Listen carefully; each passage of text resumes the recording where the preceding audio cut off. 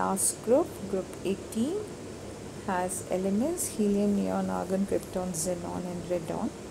They are also called as noble gases. The configuration is Ns2np6 except that of helium. Due to complete octet, they have less tendency to react. The first noble compound that was prepared by Neil Bartlett was XePtF6. Xenon compounds are formed only with oxygen and fluorine because they are highly electronegative.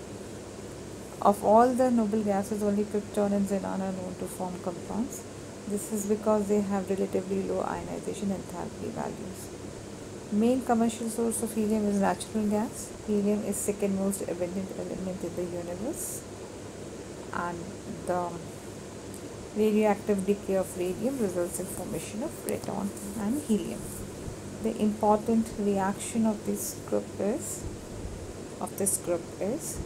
formation of XeF2, XeF6 or M plus XeF7, that is formed by the reaction of XeF6 plus MF.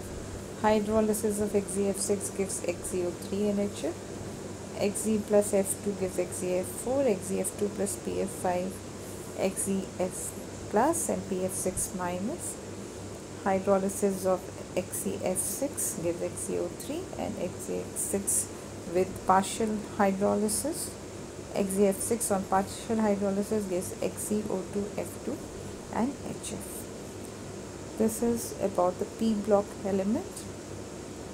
Hope this will help you in quick revision of the chapter, and definitely your scores will improve in the board examinations.